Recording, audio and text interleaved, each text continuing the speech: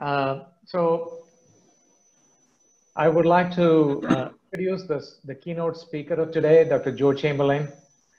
Last evening, we were doing a practice run for this event, and our past president, Ravi, called Dr. Chamberlain the rock star of the aquaculture world. Most of you know who Dr. Chamberlain is. What you may not know is that he has been unfortunate twice in his long career. I have worked under him on 2 different occasions. And the first time was my first job, and he was to teach me all that I know about the aquafeed business today. During that period, Dr. Chamberlain was building the Global Aquaculture Alliance. I had started as an intern and was given a desk in a small library in the R&D department, and this was right across from Dr. Chamberlain's office. And Dr. Chamberlain had the habit of keeping his office door open and speaking loudly. So I could hear him getting on calls with decision makers in the aquaculture sector worldwide and explaining the reason for a global aquaculture advocacy group and asking for commitments of support. Frequently, he would refer to what was happening in India with the Supreme Court ruling against shrimp culture.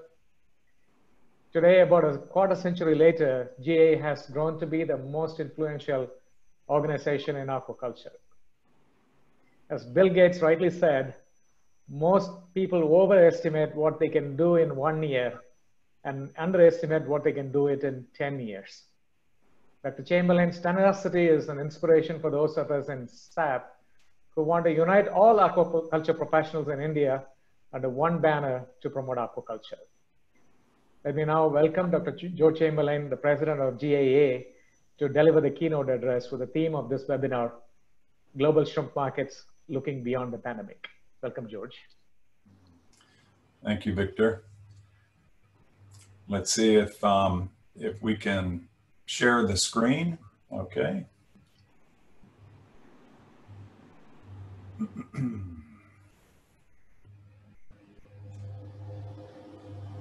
Victor, are you able to see my screen?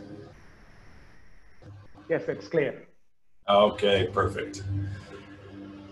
Always makes me a little bit nervous when we have these technical glitches, but I'm delighted to be here with you. And Victor, thank you for the kind words. And it was such an inspiration when you joined our team and at Purina, and it's been a pleasure working with you and with Ravi and Muthu and Santana and all the other gentlemen at SAP, and I would say the same wonderful things about the organization that you've formed.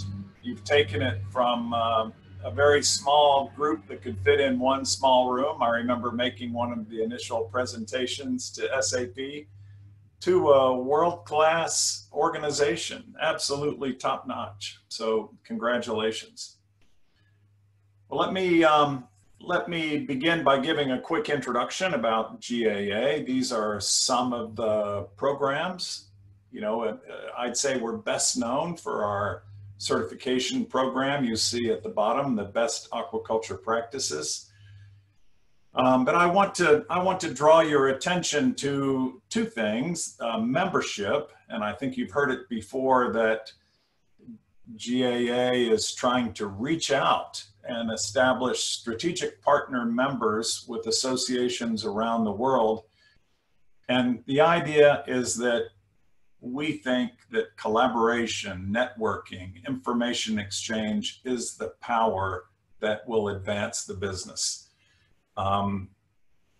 There's no need for all of the expertise to be in one area. We can connect, we can network. And that know-how is what will grow the business. So we want to try to link everyone together. And the idea is that any member of any aquaculture association, whether it's farming, hatchery, feed, processing, or marketing, is invited to join with us to form a consortium so that we can all share information. And those members, everyone has free access to the information benefits of GAA, including live streaming of the first day of the Goal Conference. And I've included here a few pictures of what some of the talks on the first day, some of the exciting, bold new ventures, like these RAS, recirculating aquaculture systems for salmon, that are attempting to revolutionize the way that salmon is produced using land-based systems. And then the open ocean, fully exposed offshore production systems for salmon, like the Ocean Farm 2. And then homegrown shrimp. This is CP's indoor shrimp farm that they built in Florida, and they expect to have many of these, all totally recirc, including the hatchery, totally recirc. And then Minfu's intensive outdoor tank system, which is kind of a hybrid between a recirc, indoor recirc system and an intensive outdoor farm.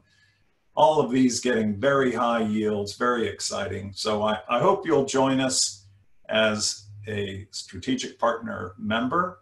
It's very easy. The association joins. We send the association a link that they send to their members. With a few clicks, you're signed up. And then join us for the goal meeting, October 6 to 8. Now, before we get into marketing, I just want to focus on the terrible toll on humanity that COVID has taken. 31 million people have been infected, with 300,000 new infections per day. Can you imagine? Nearly 1 million deaths so far. And if you look at that plot on the right, you can see this on a global scale. This is changing with exponential growth phase, and then a plateau as there seems to be some control, and then another exponential growth phase. And we're still not sure if it's peaked. There may yet be another exponential growth phase as we head into the winter period. And countries around the world are in varying stages of lockdowns, and some are relaxing controls, some are tightening. And certainly some countries have been more effective than others. And I would say both India and the US, unfortunately, are examples of countries that have not been very effective in controlling this disease so far. We don't expect life to return to normal soon. The herd immunity with the vaccine is probably going to be at least 12 months away. Hopefully the vaccine will be available sooner, but it'll go to first responders. It's going to be at least a year before the general public can get it, and probably longer, because we have to think about getting it distributed worldwide. Otherwise, infected people moving internationally will still spread the disease. The impacts on the seafood sector are many. Even though COVID doesn't infect seafood, it indirectly affects it in so many ways. And we've heard about the surface contamination of the RNA of the COVID virus on packaging of seafood in China, and how that's caused major market disruption. And of course, the food service channel has been hit so hard, and Angel gave some great information that really puts numbers on this. And it's had a tremendous impact on traditional wet markets that have basically shut down. But the retail and e-commerce have grown tremendously. And there are big issues with logistics and movement of people, the workforce in processing plants. I want to take a moment to mention that on worker safety, we see issues at processing plants where people are working. I hear some voices in the background. I wonder if I could ask everyone to try to mute so that we can get some clear sound. Anyway, they're gaining control of worker safety at processing plant is very important, and I think great progress is being made in that regard. You know, looking forward, we know that the economy is worsening. Consumer budgets will be tight. As Angel pointed out, the seafood is much more expensive than terrestrial proteins, and we might see a more conscious, budget-conscious public beginning to shift to cheaper proteins. Consumers are learning to prepare seafood at home. In the long run, this is going to go away, and where aquaculture is going to be positioned to provide a healthy food source for the future, and the long-term prospects are great. It's this shorter term that we have to get through for the next at least 6 months. Angel showed lots of different price curves, but let me just show this one where the red line shows the pricing, and you can see the sensitivity of pricing to volume. At that area that's circled, you can see there was a bump in volume. The bars show the volume from 2017 to 2018. The volume of global shrimp production went up 11%, and you can see price dropped at the same time 12%. Volume and price are very interlinked. And the key point now is that we are very close to the historic low price levels. This is a difficult time for producers around the world. And then when we look at per capita consumption in the US, how much each person eats, we can see that for a long period of time, say from about 2003 to 2018, maybe at least 15 years, per capita consumption has been flat, even though global production has nearly doubled. So we're not getting the consumption results. And this is the whole purpose of this talk, is to think about marketing, improving consumption. And on top of this, we're experiencing these great improvements in technology. RAS systems, much higher yields. There's the potential for shrimp farming to produce a lot more volume. We're investing a lot in technology, but we're not investing in marketing. Now I want to introduce the real rock star of shrimp marketing. It's this gentleman. His name is Alan Cooper. He is the former manager of Camposol's avocado business in Peru. Camposol is one of the largest agricultural companies in Peru. They sell some of the superfoods like blueberries, asparagus, and avocados. And then they moved into shrimp farming, and they gave Alan a promotion to manage their shrimp farming business. But he had previously come from the avocado business where he understood marketing. And he asked me questions as we sat here in Lima. What do you guys in shrimp farming do about marketing? And what's your plan? And he began to realize that we don't have a unified plan. And he was surprised, and he began to tell me about what happens in the avocado business. And I asked him if he could present that at the goal meeting in Guayaquil, Ecuador in 2018. So at that meeting, he described his company's shrimp farming venture called Marinasol, where they've taken standard semi-intensive ponds like the ones you see in the background here and converted them into covered intensive ponds with very low water exchange and very high yields.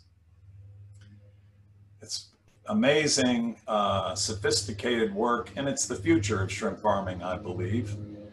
But then he talked about avocados, and he explained that in the history of avocado production, there was variable quality.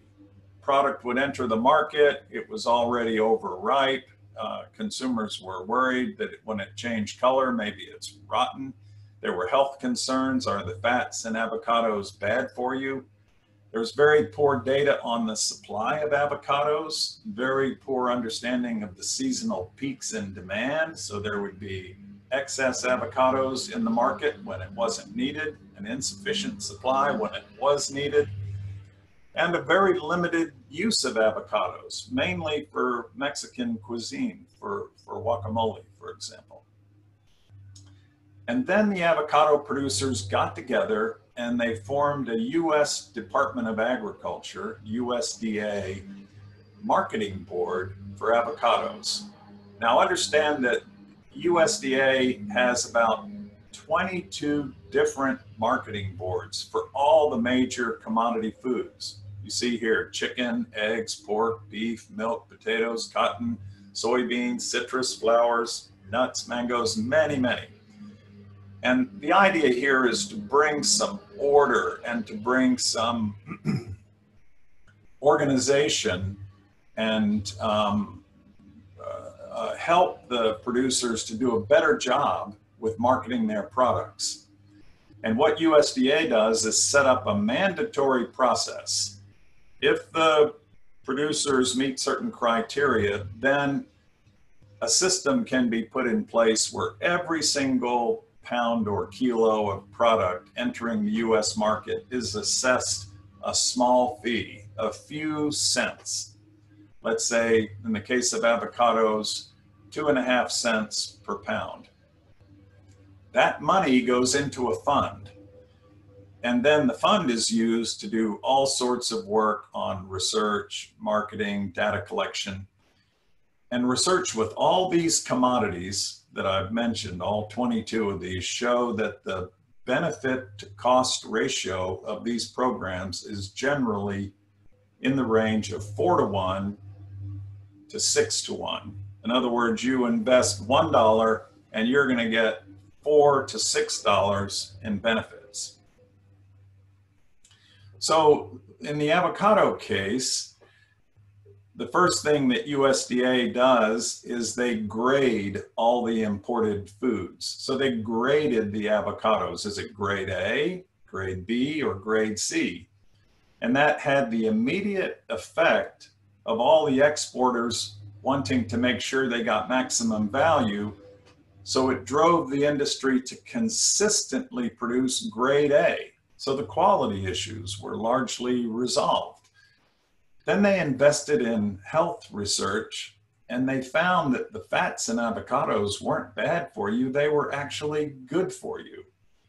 And the American Heart Association, AHA, granted use of their Heart Healthy logo on avocado marketing.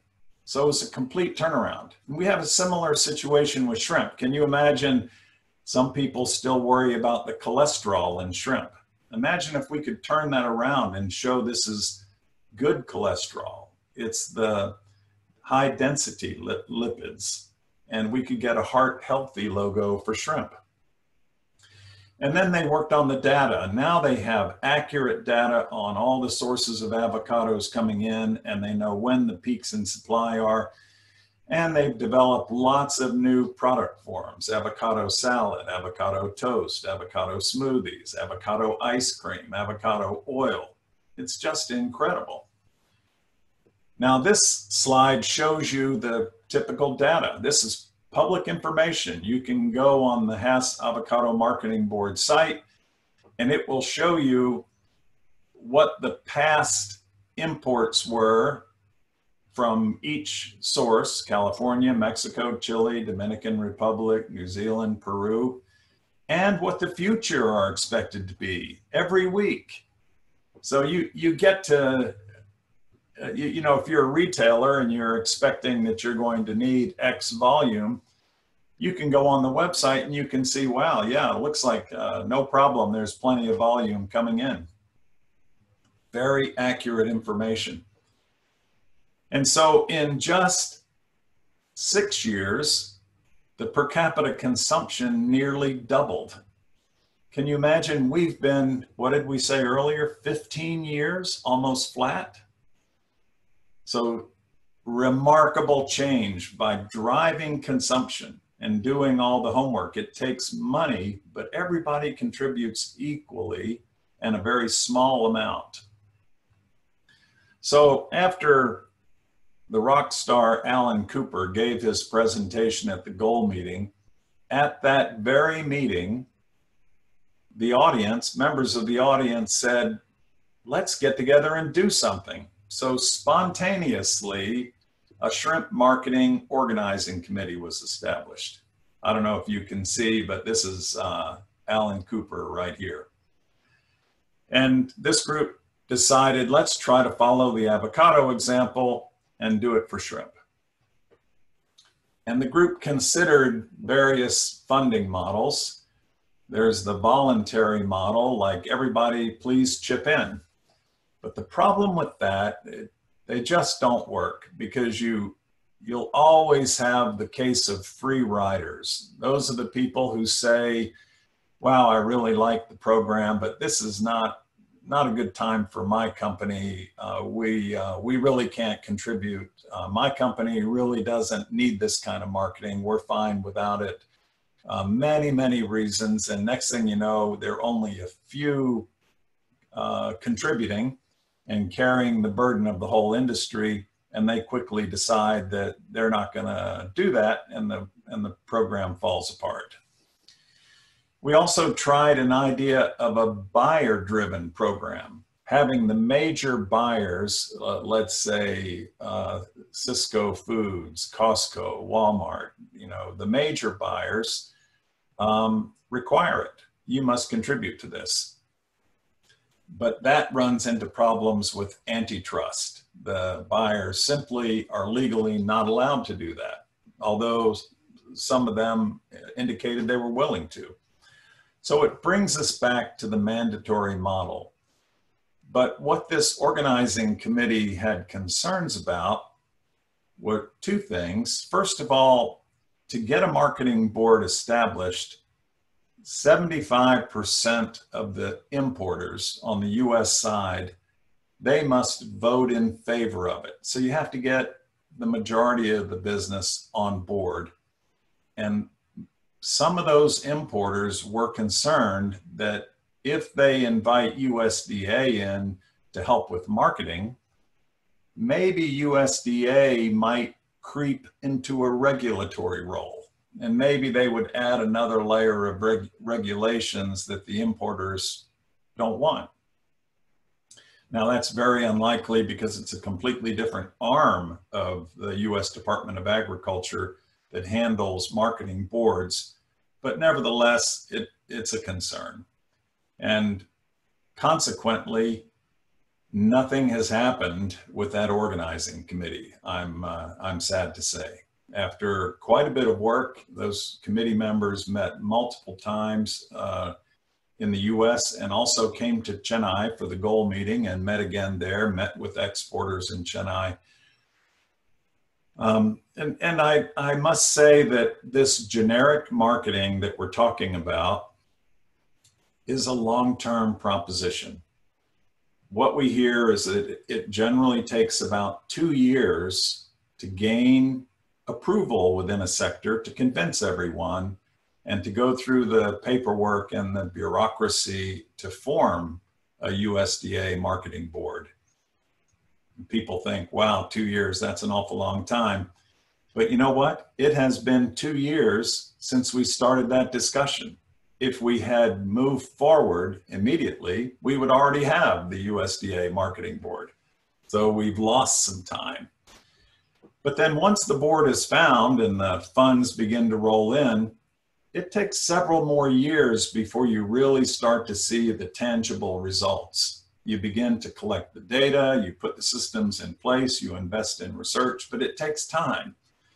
So it's absolutely the right decision for companies that have a long-term plan to stay in this business and to grow their business. If you want to grow the business, we have to have generic marketing. We have to have a way to increase consumption. Now, prawn fishers and farmers invest enormous amounts of money and generations of time to find, harvest, or grow the very best product they can.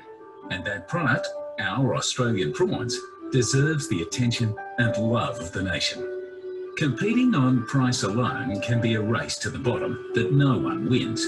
But if you can tell your story, appeal to emotions and not just wallets, then you give people a real reason to love Australian prawns. And that is an investment in the future of the industry. The Love Australian Prawns campaign is the first national campaign for an entire seafood category. Prawn fishers and farmers are leading the seafood industry with unified and professional marketing. We gauge what sells in the shop and we gauge what the customers are telling us. From what we've learned over the last 12 months, the campaign has worked, it's worked wonders, and we can definitely see a demand for Australian prawns. So the point of that video was to show you that in the case of Australia, they've actually gone beyond just developing a marketing campaign for farmed shrimp. They've gotten their farmed and wild catch sectors to work together. That's just remarkable. It's a tremendous example of what is possible. I really do think that unified generic marketing is desperately needed in the shrimp business. It is a longer term effort, but it's something that we have to begin. SAP has certainly shown the tenacity to form an organization and grow it, and we need leadership from you to show that you feel this is important and continue to drive it through with the importers on the US side. So let me wrap up. The COVID pandemic is really hitting us worldwide, especially the food service sector. Prices are right now at historic lows. Remarkably, the shrimp farming technology continues to improve. We're making tremendous advancements on the whole gamut of shrimp farming, from disease control, diagnostic measurements, breeding, hatchery technology, feeds. The whole thing is improving, but we're not doing anything on marketing. And without this unified generic marketing, supply will continue to go up and prices will continue to fall. Now, this avocado model that we've discussed, that Alan Cooper explained to us, is a wonderful example of the improvements that can be made with proper data collection, understanding the market, and driving per capita consumption. I think that a mandatory model, mandatory collection of a fee upon import of product, and a very small fee that everyone pays the same amount, that is the necessary model.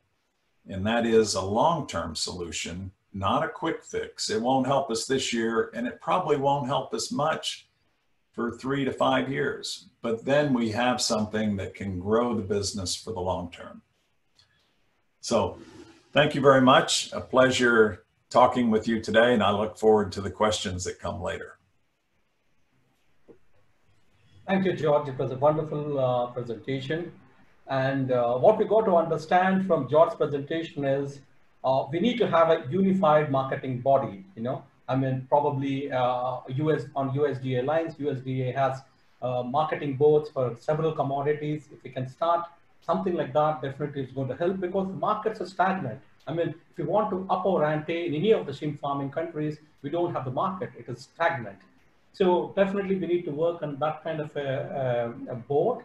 And we have to take a leaf out of the book of avocado, you know. I mean, there's such an example. We have to take leaves out of their book and try to, you know, implement, you know. I mean, we have a set precedent. It's up to us to follow, you know. We have to get united from all the shrimp farming countries and come up with this unified board. Then everybody is going to benefit. I mean, it's going to help the larger good of shrimp farming fraternity, you know. Wonderful thoughts, George. Yeah.